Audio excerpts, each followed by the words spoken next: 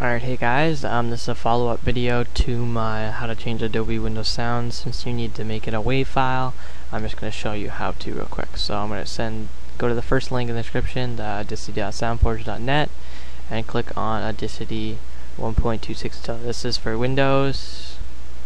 So just click that and it'll download it and then install it.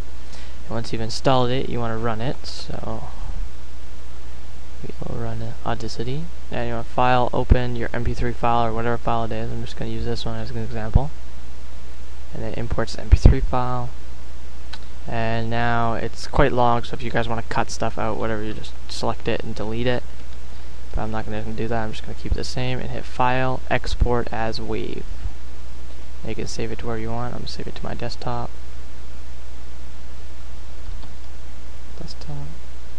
And hit Save.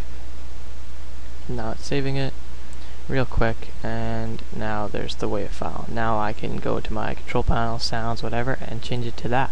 Whatever I want to make that noise, play that sound, whatever. So thanks for watching, and be sure to rate, comment, and subscribe.